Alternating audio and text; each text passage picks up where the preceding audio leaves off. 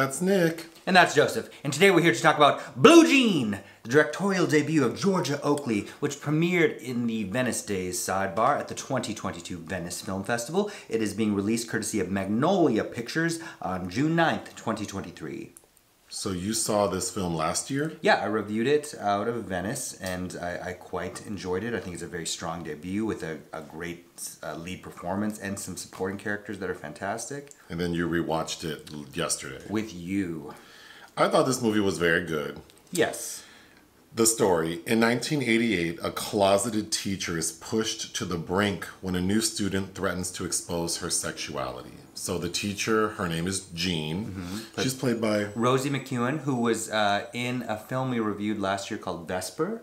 That was co-directed by the Lithuanian director Kristina Buojite, which we both quite liked. I think, if you remember. No. About that 13-year-old that has the seeds that has to repopulate the earth. It's kind of a...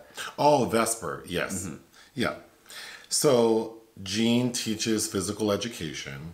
She is a lesbian, but she's closeted because it's 1980s in the UK, so the climate for homosexuals is not favorable. Margaret Thatcher. But there's this new student, Lois, played by... Lois is played by Lucy Halliday.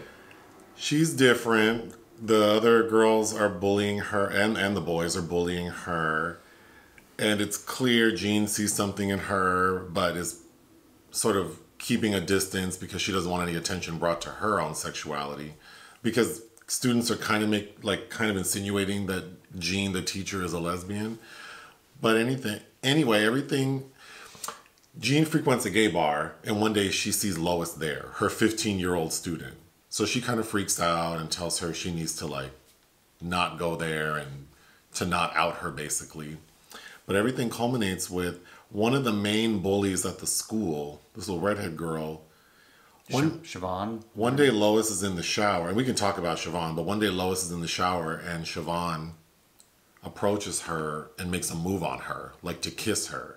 And then all of a sudden she freaks out. There's an incident. Jean gets pulled in with the principal, another teacher, and they're questioning how could this happen. There was a previous incident Jean didn't report, and Jean is afraid. Well, I don't want any heat on me. And I already told this girl to stop doing this shit. So Jean kind of throws Lois under the bus, and Lois gets expelled. But then Jean feels guilty. She actually comes out to her brother-in-law. And then she takes Lois to a party because it seems like they live in a smaller town. They're in Newcastle. So she takes Lois to this party where there are a bunch of lesbians and basically tells her I'm messed up because no one really showed me the way and supported me. I don't want that to happen to you. So I'm letting you know that there is support for you. She goes to this party and they have something called the Bog Fund. Mm-hmm. Which is basically this community money that the more professional lesbians, like the teachers, doctors, lawyers, contribute to so that the ones who don't have some support. The end. Mm-hmm. I thought this movie was very good. Yeah, I agree. It has, I think it has kind of that Ken Loach sense of fatalism. He's made films, for years now, but of course, during the terror of Thatcher, a film called Looks and Smiles, which is very much like the heterosexual version of this. And also, of course, Terence Davies, who documented queer experiences through period pieces, many of which were autobiographical. But this feels very familiar, and also Jean, I think we both thought that feels like somebody we know and can relate to. Yeah, the character work for Jean is very good. Mm-hmm. So I'm just going to go through my notes. So we see Jean coloring her hair twice. Mm-hmm. And I was very confused. Least. I like Jean. I like the look of the film. It feels late 80s without trying too hard. So in a way, it almost feels timeless. Because of how it relates to today as which well. Which is unfortunate because, this is 35 years ago, and yet this story feels like it could be set in 2023 and still make sense, which is heartbreaking. But getting back to her hair, Jean has a short haircut and she's blonde, and we see her color her hair twice, and it looks like she's bleaching her entire head or coloring her entire head. I'm confused. The first time it looks like bleach, and the second time it looks like color. but the result doesn't match either application. That really threw me off. I know that's nitpicky, but... I know, I took that as to be upkeep because the film opens with her doing that and nobody has any reaction. So that's just her look. Right, but the application doesn't make sense. I agree. Unless it were toner, but then it's like her hair doesn't look like it's been toned anyway. But I did like her hair. Mm-hmm. So Jean has a girlfriend named... Viv, played by Kerrie Hayes, who looks much different than she usually does. I liked her. From where I've seen her, but yeah. I liked her. She's much more openly queer. She's not passing. No, she's not. Mm-hmm. And we first see sort of the tension in their relationship because Viv is over at Jean's place and they're like making out on the couch when all of a sudden someone knocks on the door and it's Jean's sister talking about somebody's in the hospital. I need to drop off my son, your nephew. And she's like, oh, okay. But before she opens the door, she tells her girlfriend, like, could you, duck out? But the boy still sees the girlfriend, which comes back later. Mm-hmm. But clearly her girlfriend, Viv, is not happy. Yeah, she's like, why am I the friend? And she's like, I don't want to... I think it is a very sly, subtle way of all of this how careful we are about how we can confuse the children and frighten the horses.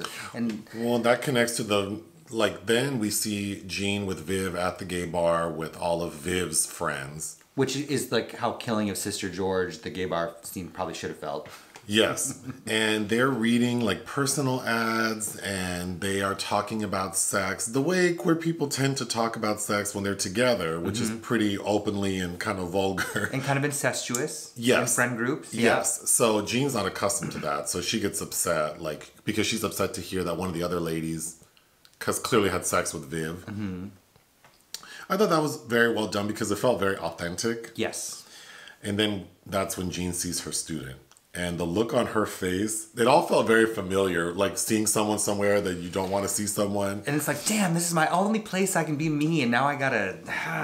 Yeah. I thought that was handled well. That. And there are a couple really good passages between Viv and Jean where Viv tells Jean that she's like the student Lois, this deer in the headlights, and is described as skittish. And it's like, yeah, when you're not being your authentic self and you're kind of having to recalibrate everywhere you go, it felt very familiar. But Jean has every right to be afraid. The political climate, the social climate, we keep getting shots of Jean has a neighbor across the way, this older woman who's always glaring at her through the window. Like, I know that there's something wrong with you. And all of the billboards with Margaret Thatcher's bullshit on it. After an incident that we'll probably talk a little bit more of at school is finally when Jean goes with her straight coworkers and she's right under a glaring neon, like literal arrow that pointed right. Yeah, there are a lot of little details. I like the score and the soundtrack selections. Mm-hmm. Again, it felt 80s, but again, it could have also been 2023. You can paste Blue Monday into anything, and I'm gonna fall in love with that scene. Yeah, I thought it was well done. And with her, I kept wanting to call it like Jean is the warmest color, and also Lana Del Rey's blue jeans. High school is so awful. Like watching these girls be mean, it's just like ugh. And then they're so mean to Lois because, of course, Jean's a PE teacher, so they're playing some game. It's a basketball, and someone with balls.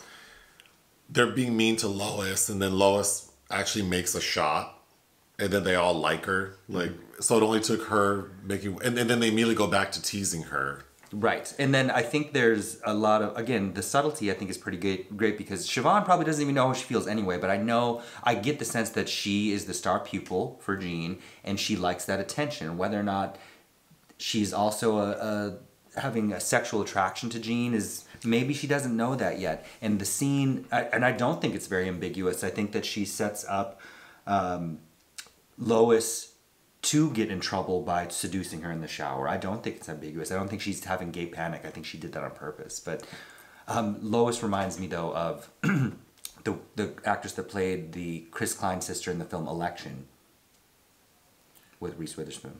Well, speaking of sisters, there's a really good scene where Jean goes to have a lunch at her sister's house. And it's the sister, her husband, and the son, who we previously met being babysat by Jean. And it's clear the sister knows Jean's a lesbian because the sister still has... Jean used to be married to a man, got a divorce. But the sister still has the wedding portrait up, and Jean's like, can you please take this down? Like, this is a part of my life I don't want to remember. And her sister's like, I don't know why you want to erase your previous life just because you have a new life. And Jean's trying to play dumb, like, what are you talking about? And her sister's like, bitch, I know you're a lesbian. And it's fine with me. But then she says, but you know, my son's only 5 and it's confusing to him. Like, could you not?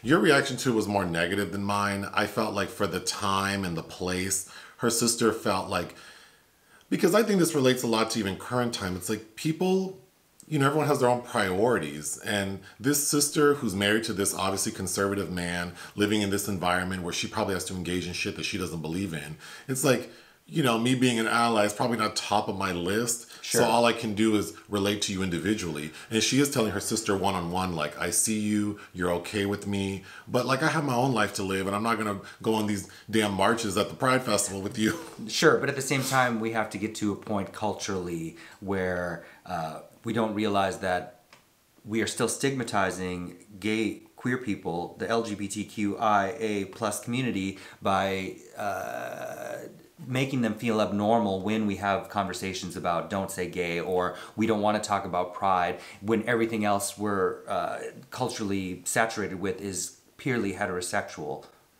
Sure, but it's baby steps. Like if someone's trying to show, like, I mean, I think we need to meet people where they are and work with that first instead of being like, I don't like the way you refer to my girlfriend, so I'm going to write you off completely. And it's like, well, those are kind of semantics. At least she's like acknowledging you. Like, sure.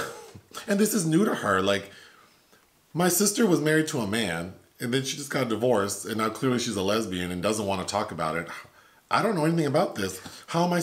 And the sister even asked Jean, like, well, what's she like?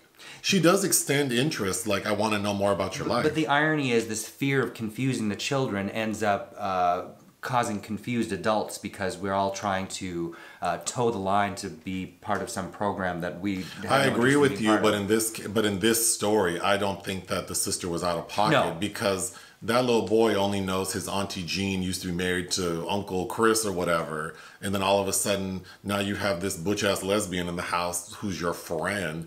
I mean, even the way Viv... I think it's all very well done, because even the way Viv looks supports this, because Viv... to a kid would be confusing, I think. Like, well, she kind of looks like a man, and she has tattoos, and she dresses kind of like different from what I'm used to. So to me, it all makes sense, because we also, all we know is that the little boy told his mom. We don't know what he told her. So maybe he did exemplify confusion, in which case the mom is not pulling shit out of her ass. Like, he really was confused at what he saw and who that person was. But it's not about us debating that. I think it's very well handled in the film. Like, it was a good casting choice. I think the sister, that characterization, I liked.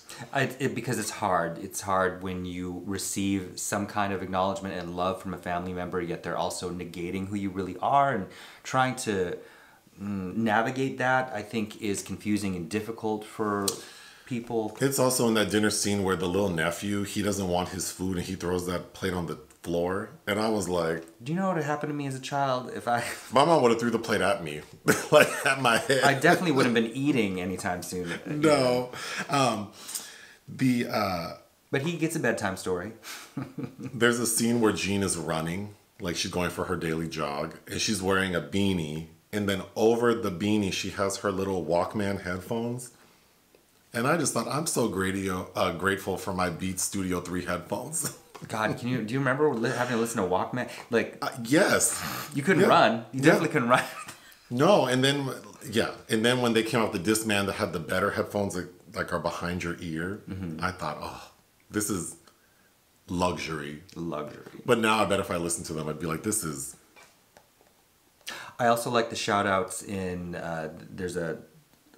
somebody has a Well of Loneliness by Radcliffe Hall that she's paging through, which of course is an important lesbian text, a classic that many people read secretly. We see Jean fiddling with a cassette tape on her nightstand. It's like to help sleep.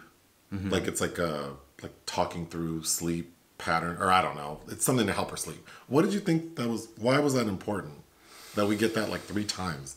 I think that her ritual, like her ritual to be herself and kind of having to unwind from the day. Like I don't know. I assumed that had to do something with how when you have to kind of live two lives and compartmentalize everything and kind of having to come down from that's her rhythm.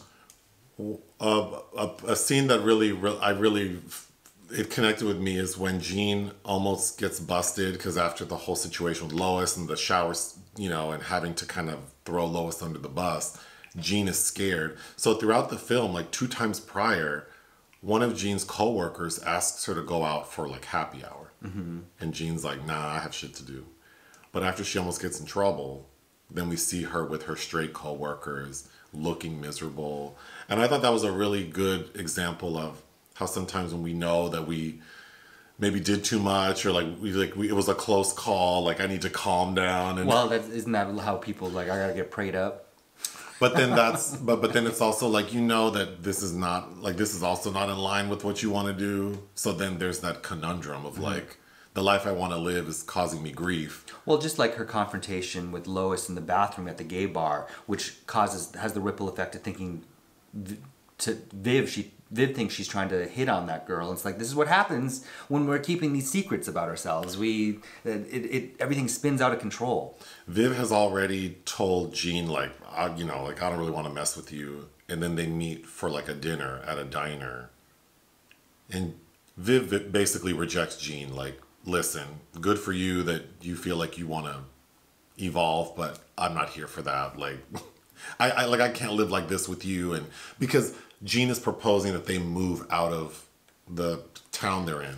Yeah, let's go be lesbians out in the big city, the wharf, or somewhere where no one knows. Oh yeah, but then Viv is like, no, I like it here. Like, I like my life here. I've made a life for myself. But then I thought it was funny that clearly Jean's upset and she lights a cigarette, and the restaurant owner, who is nearby the whole time based on the proximity of his voice, he's like, you can't smoke it here, but there's an ashtray at the table, and she gets mad, like, well, then why is this here?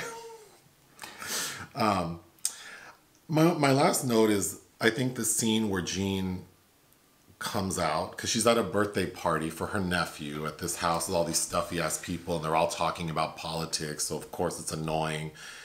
And then this one guy is being super obnoxious, just talking out of turn.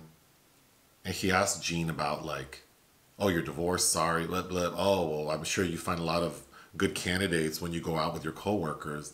And she just blurts it out, I'm a lesbian. Mm-hmm. And the way her brother-in-law looks at her is like, and then she just laughs and goes, well, I have to go. Here's this gift, bye. And then she goes outside and starts crying and laughing and then crying. But she looks relieved. Mm-hmm.